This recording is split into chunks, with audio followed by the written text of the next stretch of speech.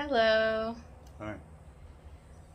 We wanted to give you a live update. I know it's been a couple of days. I don't even know how many couple of days it's been.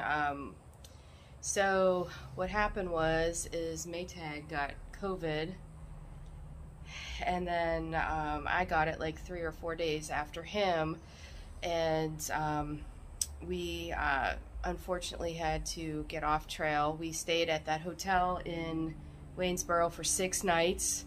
It was just getting expensive, and we didn't know how long it was going to be, and we'd rather be home. So we rented a car and drove home, and it took us 14 hours. 14 hours to do. And we've been here how many nights? 2 nights.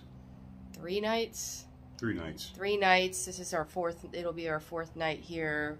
So we've been off trail for over 2 weeks, and we are definitely going back on trail, but we just don't know when. He's doing better than I am right now because I'm 3 to 4 days behind him.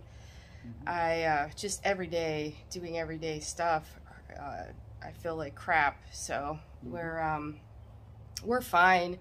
It's just it's taken a lot out of us, and we definitely can't hike right now. Yeah, kind of weak right now. Yeah, so there's still a couple more videos that need to go out from before when we left trail, so those will be going, and then we'll give you a live update when we get back on trail.